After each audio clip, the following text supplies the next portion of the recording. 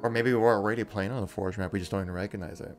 Oh, what if these are all Forge maps? Dude, if these are all Forge maps, that would be insane. They're all Forge maps except Behemoth. Fuck Behemoth.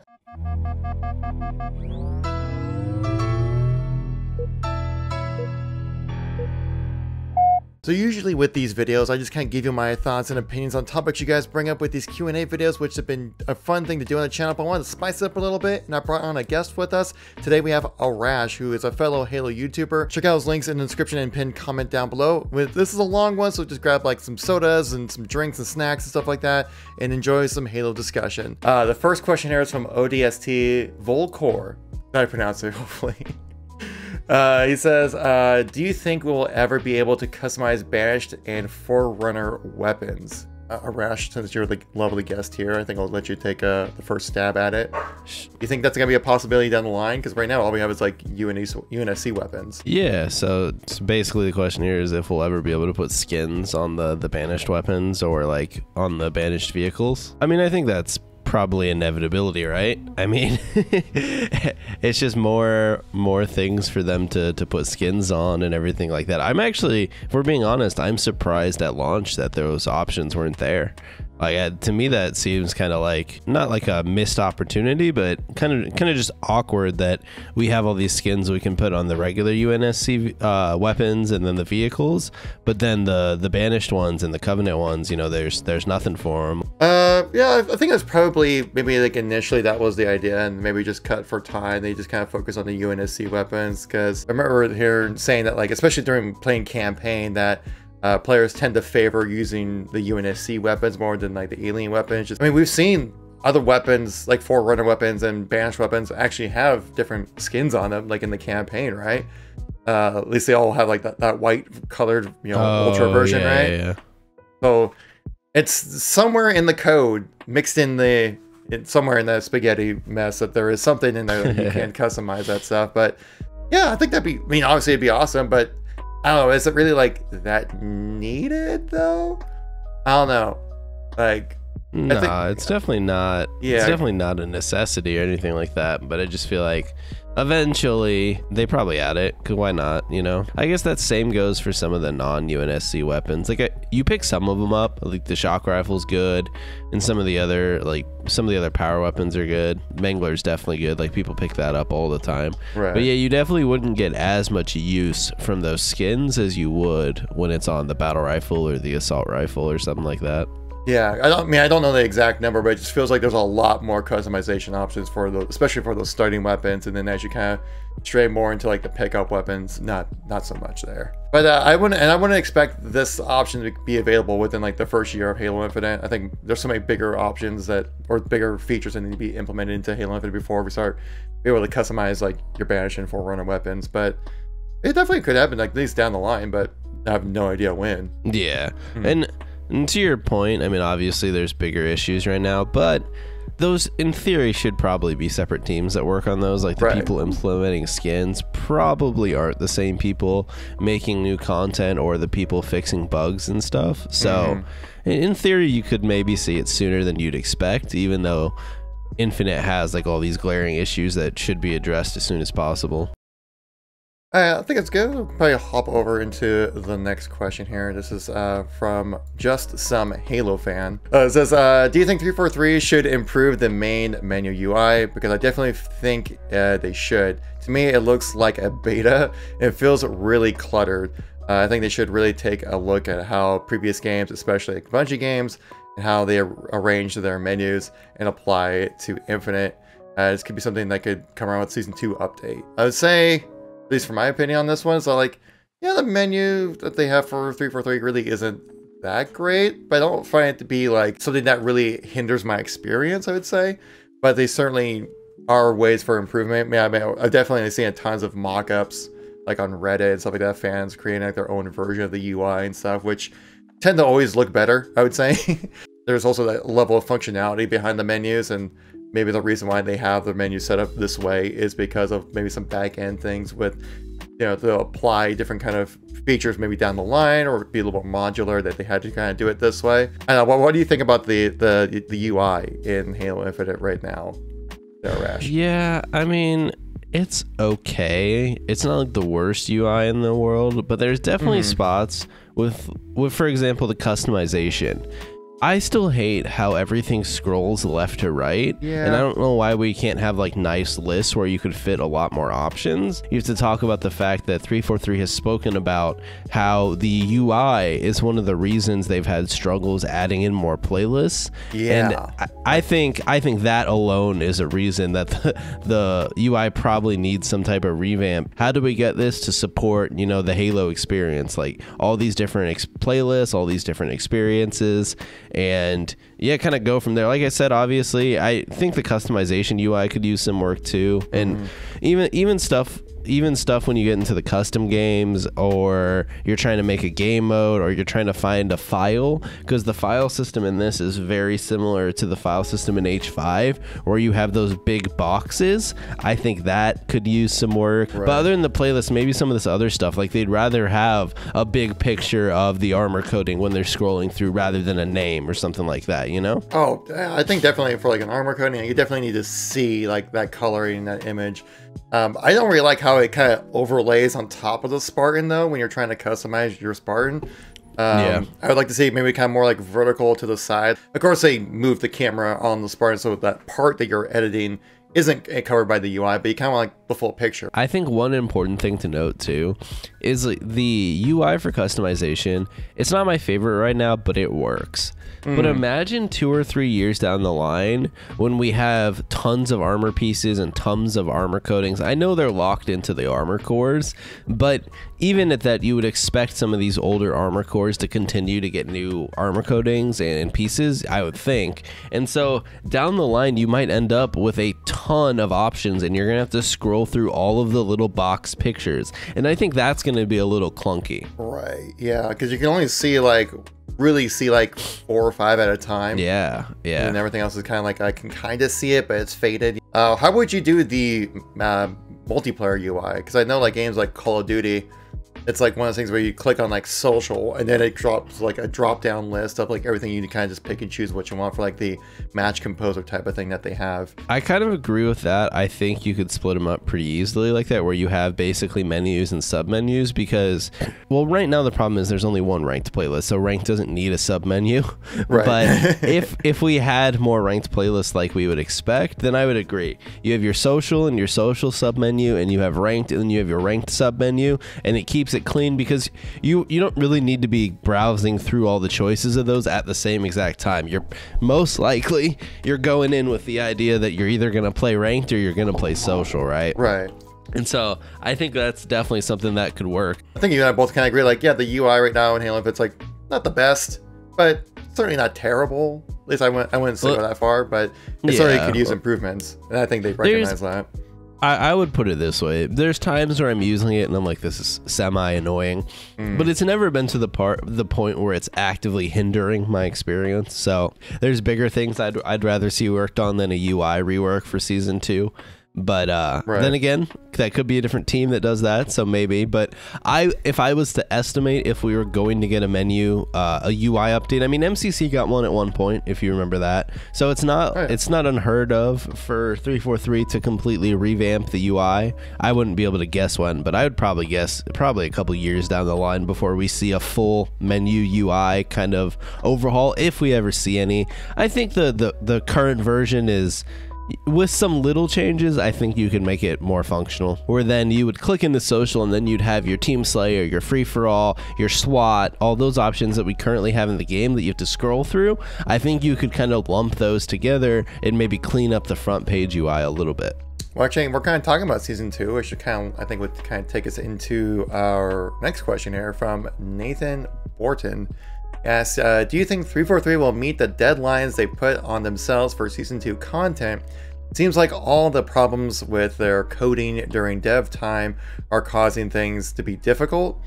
Do you think that these delays are due to the code of the game or something else? Took first crack last time, I'll let you get the first crack. Do you think Season 2 is going to get delayed? I hope to God it doesn't get delayed. To put it bluntly, I don't think this game in its current state can sustain a Season 2 delay. We need Season 2 to come out, even if it's not the most substantive Season 2.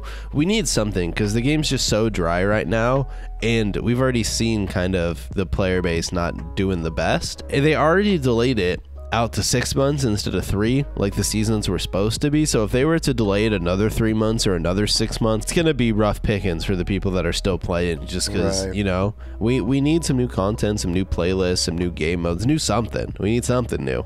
I would hope that at least like with Season 1, like they recognize that 6 months without like a significant update for like a live service game for a brand new title out there, that you would have to put out something new, right? It's too long, and those events aren't doing enough. Sometimes in some games, events are almost like pseudo seasonal updates, right? But in Infinite, they're not. They're literally like some skins and a playlist. Yeah, nothing. Yeah, it's nothing really too crazy where you feel like, oh my god, I need to jump back and play some Halo. You know? No, it's nothing like that. And especially in the case of Tenrai now, the Fiesta's in the game all the time anyways. The Tenrai season, or the Tenrai event, when it comes back all 6 times, there's nothing there. It's mainly like if you're like a really big Halo fan, you kind of like want to collect all the things as much as you can for Halo, then you'll definitely jump in and play it. But if you're just kind of a casual person who, you know, plays Halo a little bit as well, that maybe to be like, yeah, it's just more stuff, you know?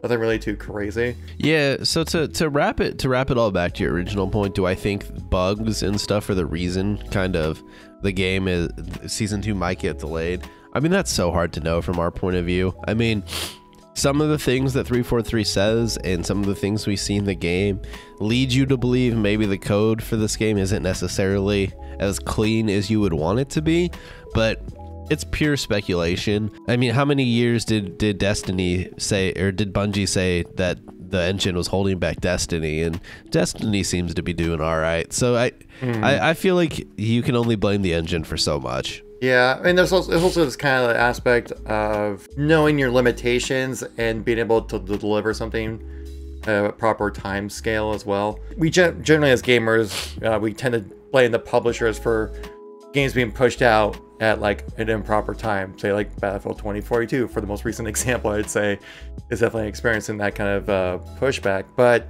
it's also a bit on the developers end as well, knowing what they can accomplish with what the tools that they have within a certain amount of time. Do I think that there's going to be a delay? No. I'm sure they will have some cut content for Season 2's release that they probably wanted to put in the game. That's literally like every time a game developer releases something out there, that there is going to be cut content no matter what. Though it does kind of depend like what really is going to be like the content that bring people back, because that's kind of supposed to be like the idea of having these seasons, right? Is that like they're the big swell of like new stuff to do in the game, and like having some new maps, maybe a new weapon here or there would be something fun to play around with. But is that going to be something that's going to make people, you know, who haven't played Halo in like a week or like 4 weeks or whatever to come back and play Halo so they can play on like 2 new maps and like 3 new weapons or something? If Season 2 is going to be this grand revival some people want it to be, I think it needs to be more than just a map or 2 and a game mode or 2. It needs to be something like more fresh and grand. Yeah. But I really don't foresee it being that. I imagine it'll just be like a couple arena maps, maybe a BTB map, maybe some game modes. Like King of the Hill's been floating around in some of those leaks. We need a grand scale, like more social-esque mode, and we just don't have that at the moment, because BTB 2.0 just kind of, it's fine, but I don't think it does enough for like a new experience. It's just more BTB. There really isn't like anything like brand new or crazy that like Halo's ever done before, but that's like nothing really there. Like I remember when like they revealed like BTB 2.0, or I guess bigger team battle, whatever you want to call it, I was like, well, that's cool.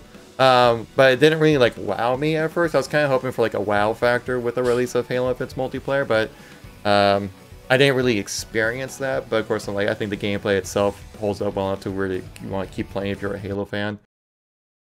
Actually, this is gonna be the last question here. Got lined up. This is from Wolf Drago X. This: how long do you think it's going to take until this game feels complete? He puts in the quotations there. I hope by Season 3 or Season 4, this game feels complete, but could also see it taking longer than that. Hopefully, it won't. I'll let you take the lead on this one, because I know you've been kind of having strong opinions on how the completeness of Halo Infinite is. All right, if we look back at Halo 5, I think most people would say Halo 5 felt like a complete game about a year after launch, once they kind of finished that main first year of updates. And unfortunately, I don't think Infinite is headed in that same track. I think we're probably looking a year and a half, 2 years, just for the game to feel like a proper Halo game. And then hopefully from there they can build upon that, because we still need, obviously, super huge aspects like Forge, and I think things like Theater need fixes pretty badly before someone would consider that complete, or just like the entire custom game experience kind of needs to maybe not be revamped, but just fixed, because currently saving custom games and everything like that isn't working very well. So I think there's a lot of stuff that 343 needs to do in terms of Forge, probably another game, like another big game mode, because if you think back, every Halo post like Halo 3 had a big grand game mode, and we're not talking just BTB, and Infinite's missing that, along with things like Forge and a lot of these fixes before the game will feel kind of like a complete Halo game to me. Yeah, from my experience, that it feels like this launch is kind of like how like Destiny 1 and well Destiny 2 as well launched, where initially it felt really great, but it kind of lacked the content that really kind of keep people playing or sticking with the game. And it seems like it needs like after the first year of like fixes and community feedback, something like that, working on the game, then everything starts feeling pretty good. Like kind of expecting the same kind of experience we're here too. It's like I'm giving it like a full year's worth of development. The reason why I like Halo so much is like why it's my favorite shooter is because there are so many things to do in Halo, and it causes all these different sub communities to have their own kind of different ways to play Halo. And so if your way of playing Halo isn't doing very well or not in the game at all, Halo at its launch party to you is pretty terrible. But if you're someone like me who just like likes playing solo campaign, likes playing Team Slayer, ranked, and like big team battle, well, the game that you want to play is all there for you, And without a doubt, a year or two down the line, Halo Infinite will be a better game than it is now. It's just a question of what the player base does in a reaction to that. Because Halo 5 was a great game a couple years after launch, but it was also extremely niche and kind of forgotten by the mainstream by that point. And so that's my biggest worry with Infinite, is that it'll take too long to be complete, too long to be a good game, and it'll never totally die. It's not going to get shut down, but instead of being a top 5 or 10 game, it'll be a top 50 game, It'll just have its niche hardcore community, and that's kind of it. Yeah, but I think that the gameplay of Halo Infinite is still strong enough to where people would want to just like have an itch to play Halo. And I think Halo Infinite does a great job of capturing that. And plus we had that rumored Certain Affinity mode, which is supposed to be kind of like a really bigger casual mode coming to Halo Infinite. Now, when I hear that, I get my hopes up probably too much. Some people say Firefight, some people say it's Battle Royale. Maybe it's just like another version of Big Team Battle. I don't know, Oh, God. Like, I liked Firefight.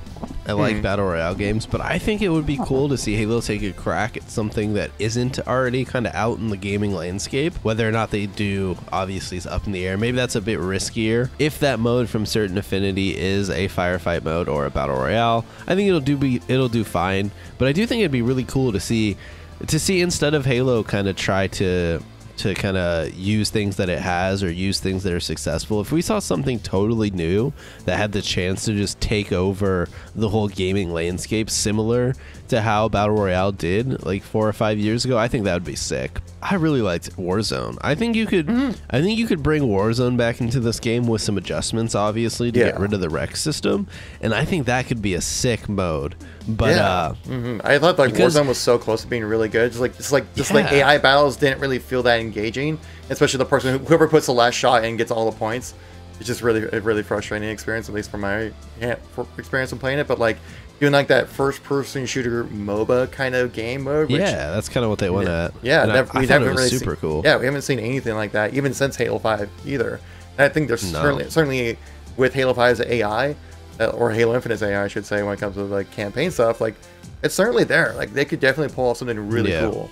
But yeah, I think we're getting a little sidetracked with that a little bit.